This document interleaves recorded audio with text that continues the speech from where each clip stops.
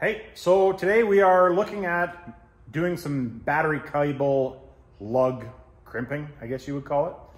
So I got a couple different tools. Of course, you guys know me. I got tools for everything and more than one for everything because it's the way I am.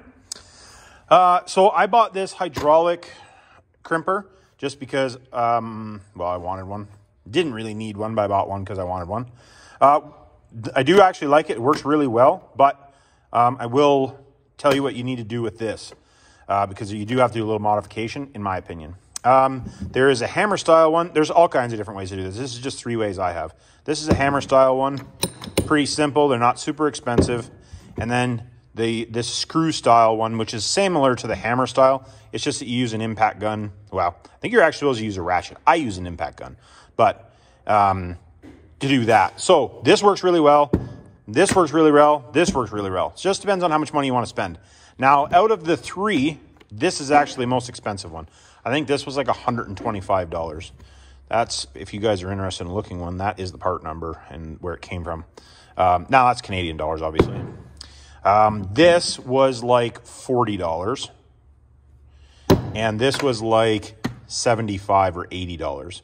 So, realistically, they're not a huge price difference between them.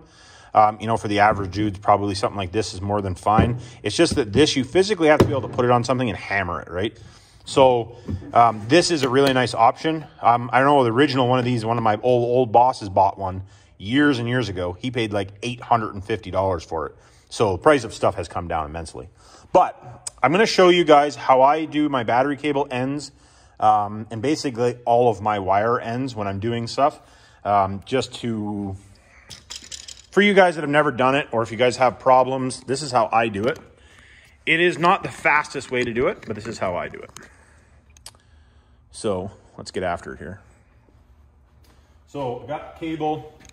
This cable is 1/0.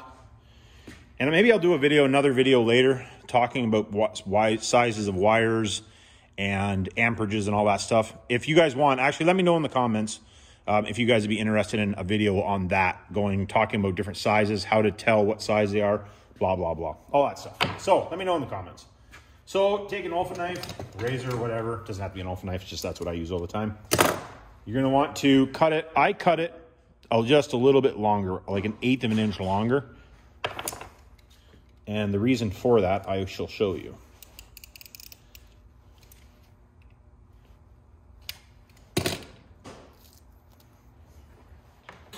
Okay, battery cable end. Put this on there.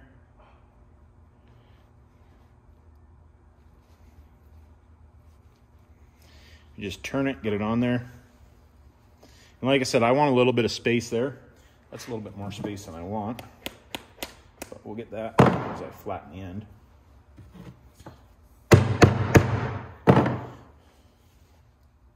That's okay. That'll be fine.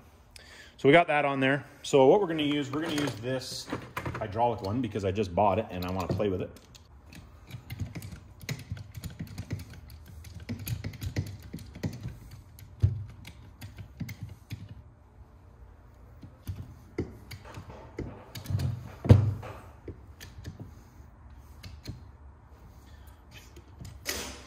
And that is literally all you have to do to crimp those. Now, what I do is the next step, I'll show you in a second here, but I just want to talk about this tool just for a second here.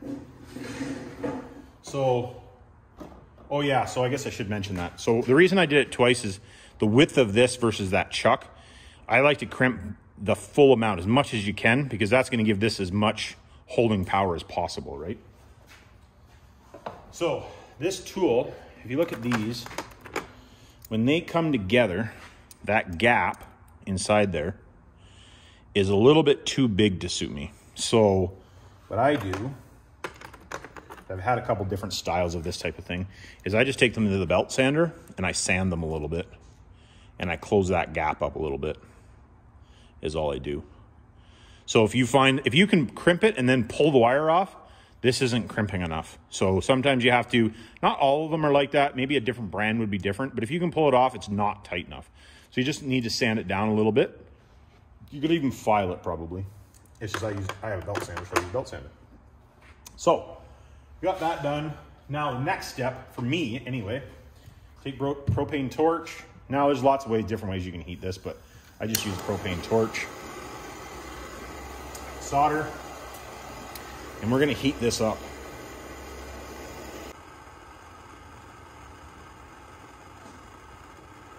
Just wanna make sure you get it all the way around. Like I said, the hotter you're gonna get it, the more you're gonna distort this a little bit. Not really much you can do about it. You can just pull it down so you don't get a big bump there. Depending on the wire you use too, some wires is a little bit more heat resistance.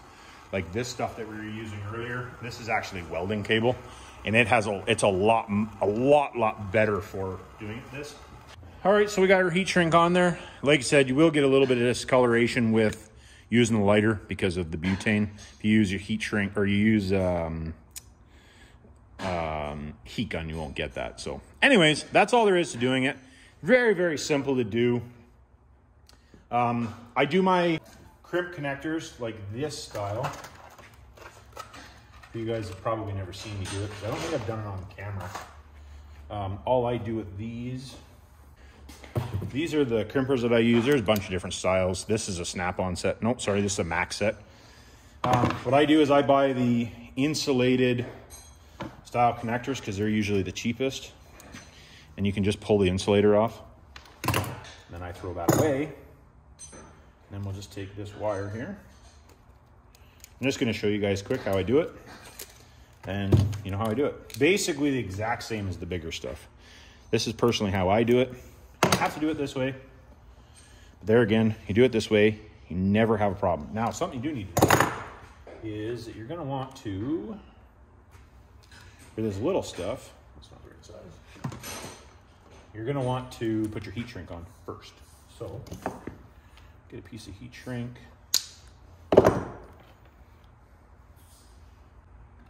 And the better heat shrink you buy, the less cursing you will do. I'll just give you that. I'll give you the word of wisdom. Better the heat shrink, the less cursing you'll do.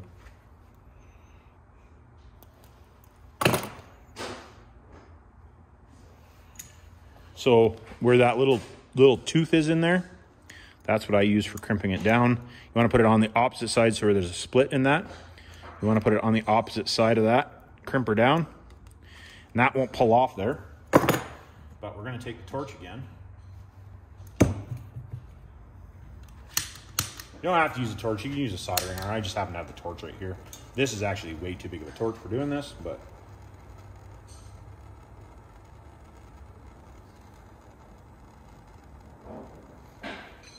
so just all I do is just put a dab of solder on top. You don't have to get super carried away. And then put your heat shrink on. Take your lighter. This is good heat shrink compared to that other stuff I was using. But the good heat shrink, they didn't have any more. So pretty hard to get more if they don't have any. Two reasons I put the solder there. One, keeps the wire from pulling out. Two, it fills that gap so that nothing can get inside there. And then good dual wall heat shrink keeps the crap out of it so it can't corrode. So hopefully that helps a guy out. I will put a link in the description to all of this stuff that I can find. If you guys are interested, you want to help the channel out, you can buy it off Amazon. I do get a little commission out of it. And remember, it's not rocket science. Oh yeah, like, subscribe, hit me down in the comments.